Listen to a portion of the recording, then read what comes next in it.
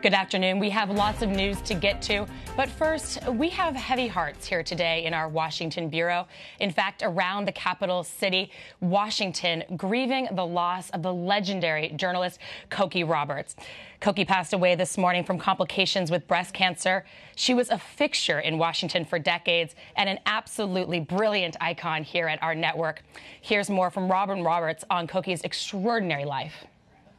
She's been a fixture behind the news desk for over 40 years.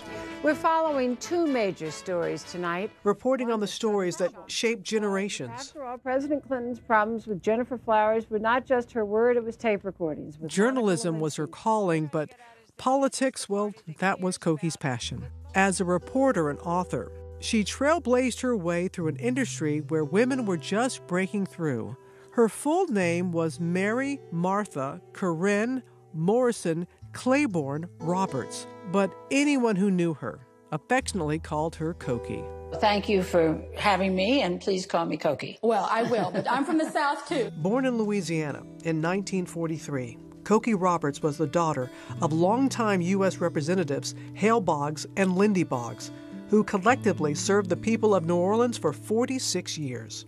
The other women who were in Washington when I was growing up, we watched run everything. We watched them run the political conventions, campaigns. Through her parents, she enjoyed a front-row seat to history and politics, which shaped her interest in Washington, learning the world of Congress the way other children learn to walk and talk. As a young girl, she considered joining the family business, but in college, her interest in journalism was strengthened by her future husband, Steve Roberts. But her love and close ties to Washington were never far behind. President Lyndon B. Johnson famously even attended her wedding in 1966. She began working as an anchor in Washington at 21, and shortly after headed to New York to work as a reporter. It was essentially reporting and then writing very brief little stories, and I loved it. Before landing at National Public Radio as a political commentator. From ABC News.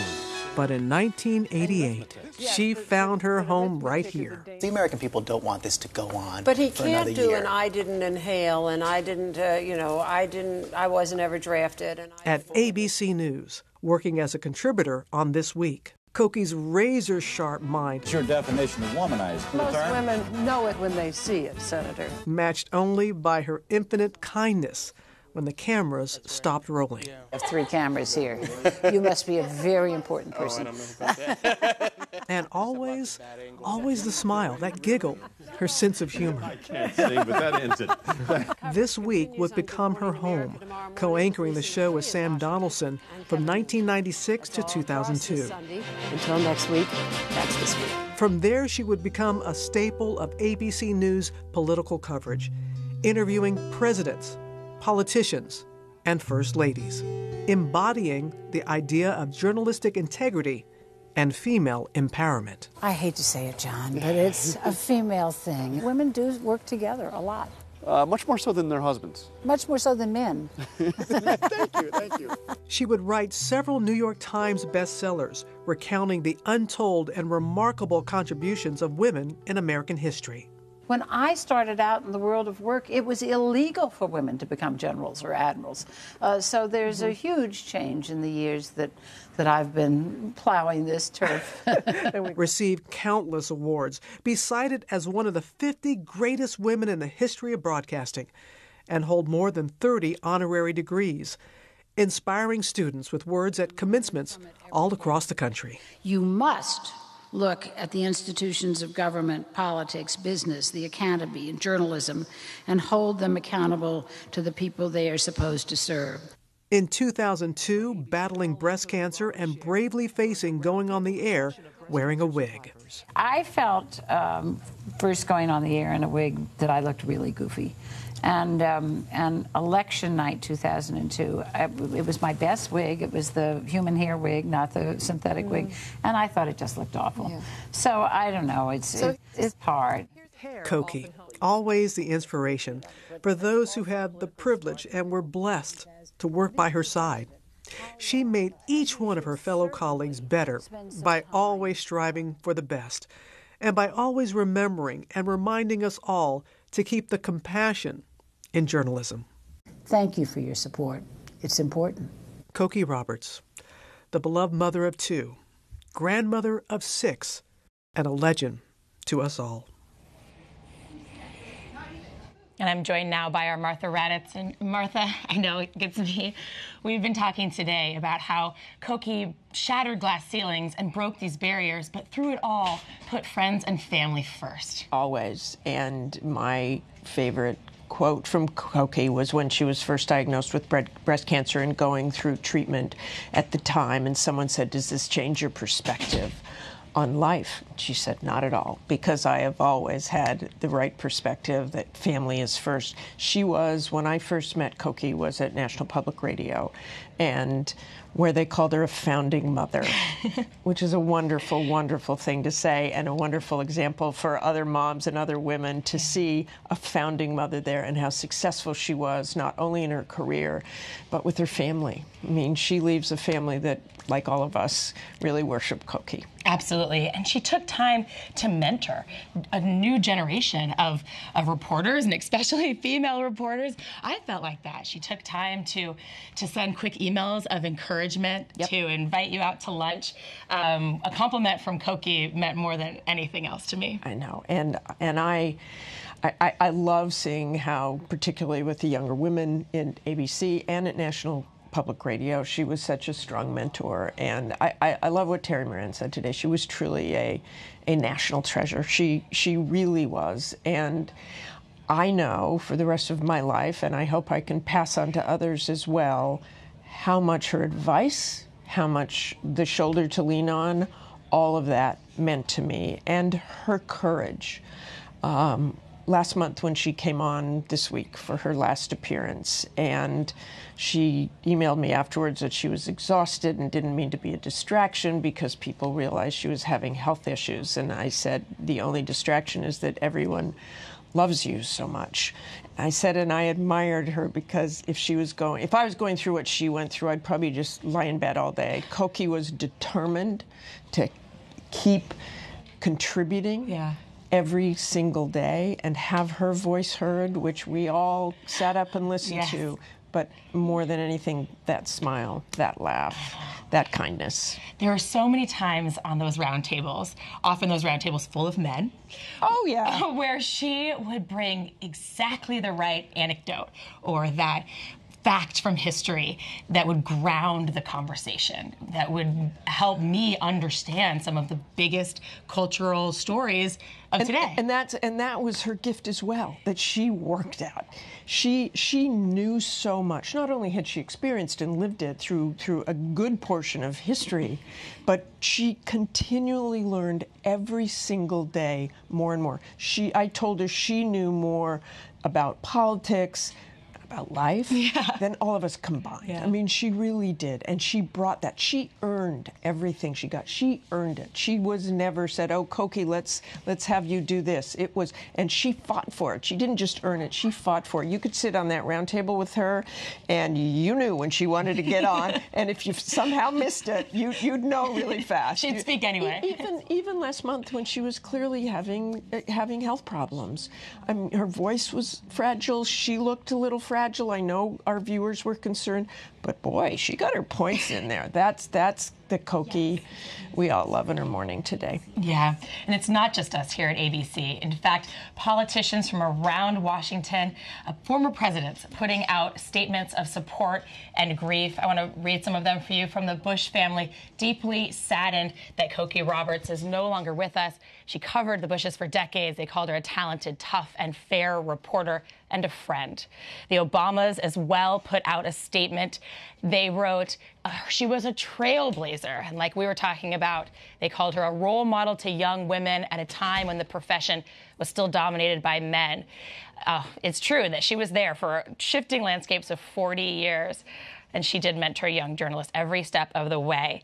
And her family put out a statement as well that we will read for you because her family is a part of our larger ABC family. It says that we will miss Cokie beyond measure, her contributions for love, her kindness, and we are hopeful that Cokie now goes to join her parents. You know, I personally was very grateful that Cokie was always willing to talk publicly about the church and about her faith. That meant a lot to me. I want to thank Martha for bringing some of her personal stories to this conversation as well. But Cokie, I think, would want us to continue talking about the news of Washington, and there is a lot to it. We're going to get to it right now. I want to turn to my colleague at the Pentagon, Louis Martinez, who has been covering all the ins and outs of the aftermath of that shocking explosion and attack in Saudi Arabia. Louis, thank you for being with me. Tell me, what does the U.S. know right now? And is there really more evidence that these missile attacks came from Iran? Yes, Mary Alice, there's more information that's coming out about why the United States believes that these UAVs and cruise missiles came from Iran towards Saudi Arabia. The information that we have now from U.S. officials is that they have information that pinpoints that the missiles and UAVs were launched from southwestern Iran. Cruise missiles fly low to the ground. We know that UAVs can be directed to fly high or low, and it's always possible that they flew low in this case so that they could evade Saudi Arabian radars as they went towards their targets. We're also learning that U.S. officials believe that they can recreate exactly what kind of missiles were used because they found lots of debris at the sites that were attacked, indicating that these were Iranian-made missiles and UAVs that we now know, as many officials are telling us, originated in Iran. And so they're gathering all this information and they're trying to see if they can make it public. That's one of the things that's going on here. But the Saudis themselves are also carrying out their own investigation, trying to get this information. And then we heard yesterday they're calling on international organizations like the UN to come in and investigate this because they want to see where this all goes from here.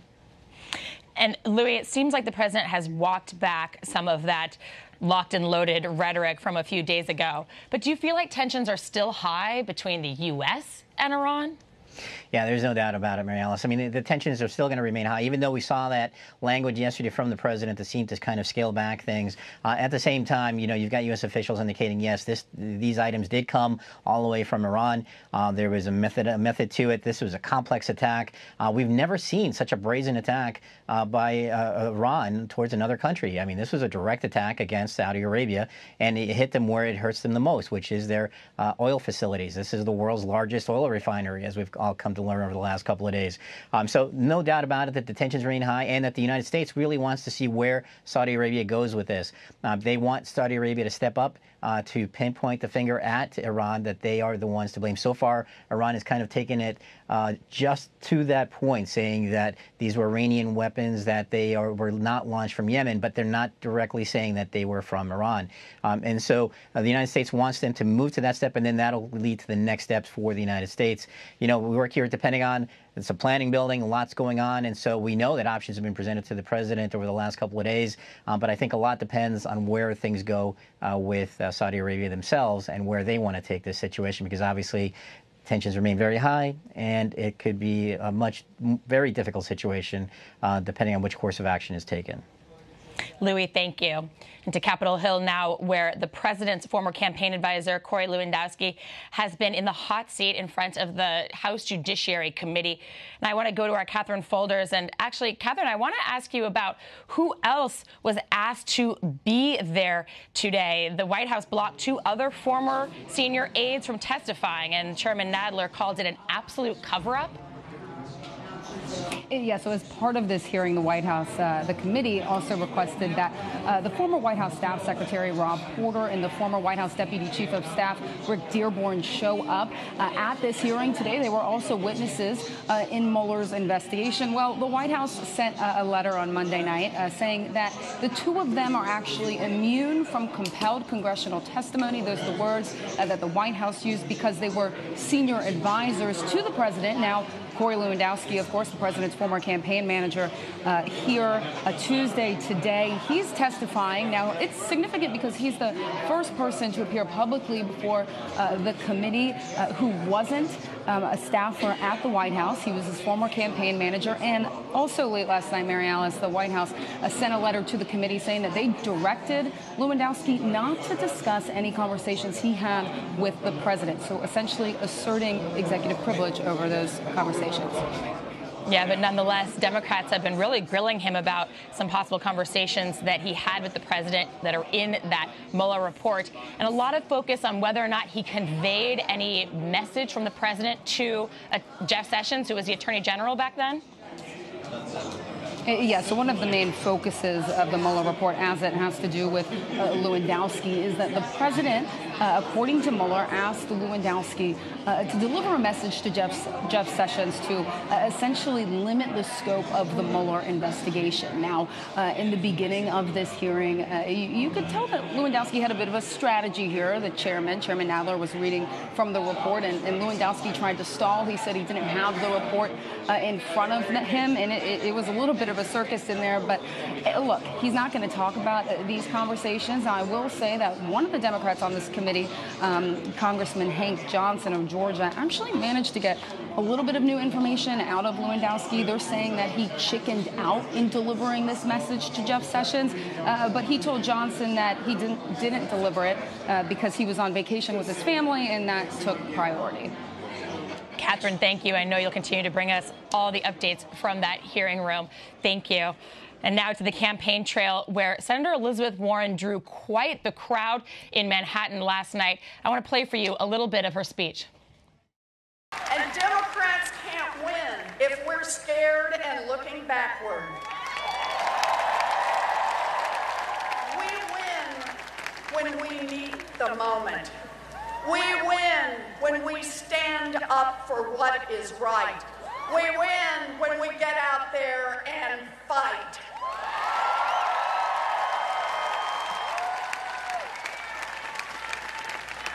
I am not afraid.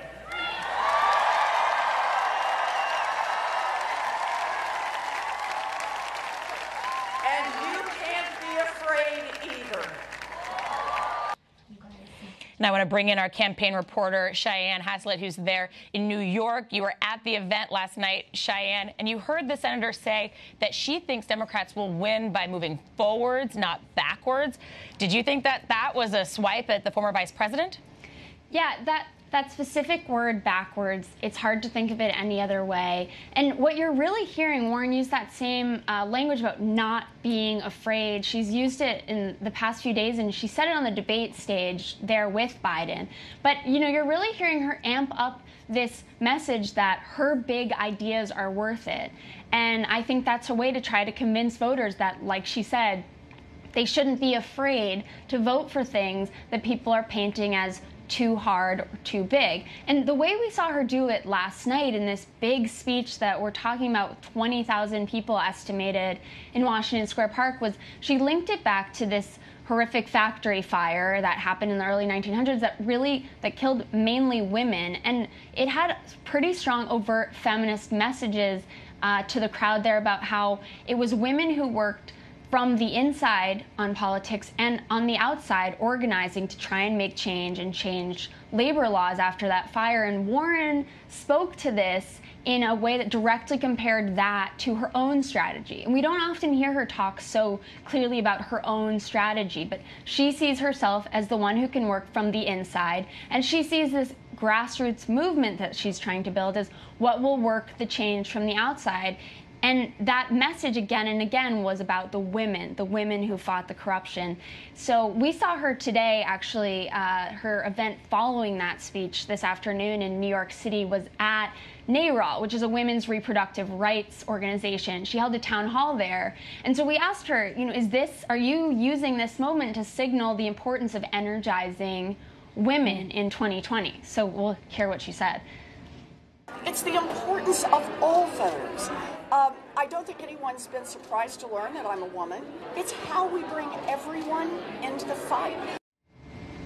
So you heard her saying that it's kind of a catch-all message, that she wants everyone in the fight. But we talked to a lot of women who really picked up on the feminist tones of her speech and of her event today. And one woman who was inspired enough that she actually switched who she thought she was voting for to be for Elizabeth Warren today. So here's what she said. I think only a woman can be President Trump. I think we have to have a woman, and a woman's place is in the White House, so that's what I'm definitely supporting. Yeah, and that's a great dress that she's wearing too. But it was yeah, it was on a dress with all those Democratic leaders there. That was quite the image. Cheyenne, thank you for all of your reporting from the campaign trail. We're looking forward to the rest of it going into the rest of this week and this weekend. And we'll leave you today with the voice of Cokie Roberts talking about her and her career in her own words. Thank you. And you're going out into a world where the opportunities are vast, that you have to keep pushing because we need you. We need you to be there in the journalistic world. It's Mary Martha Corrine Morrison Claiborne Boggs Roberts. Wow, now Yeah. that is certainly some name. It's Catholic. Yeah. The stories you will tell will be special and different because of who you are. But if you want to make waves, not just ripples, go into public service. You can look at the world around you and learn from it every day. Gene theory, really? I can't see, but that ends it.